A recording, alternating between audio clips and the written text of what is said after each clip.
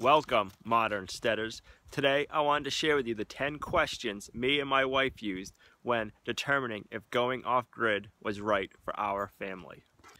The first question was, did the property have electricity going to it? And if it didn't, how much would it cost to get the electricity to the house? In our area, that is determined by how far it is and how many poles you need installed.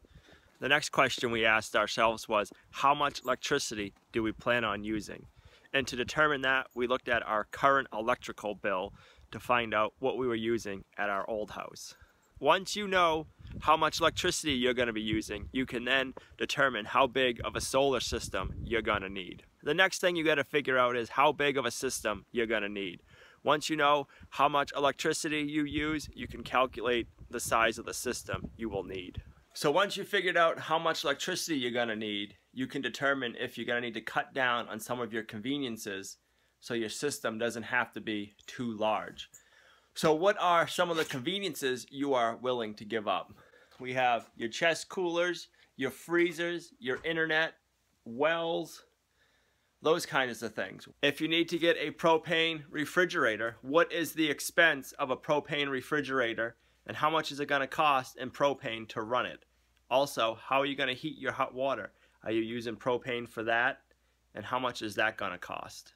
We call the lifestyle we live modern homesteading because we enjoy modern conveniences like YouTube, internet, refrigeration, running water, freezers, tractors, electric fence, electric poultry fence. All those things to us are modern conveniences, and that's why we enjoy modern homesteading and not just homesteading.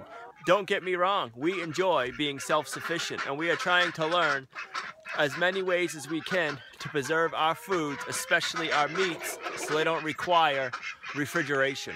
What are some of the modern conveniences you enjoy that you wouldn't want to give up? Leave them down in the comments below. How do you plan on getting your water? Are you going to lug it in 5-gallon buckets every time you need it? Does the property you have a gravity-fed spring? Do you have a dug well? And are you going to need electricity to start that well pump? Every time the well pump kicks on, it uses a lot of electricity. What are the electrical rates for your town? Our town has their own electrical company, so our electric rates are half as much as the neighboring towns. So that's a big deciding factor. It's a little windy out there. I'm going to duck it behind one of my wood piles.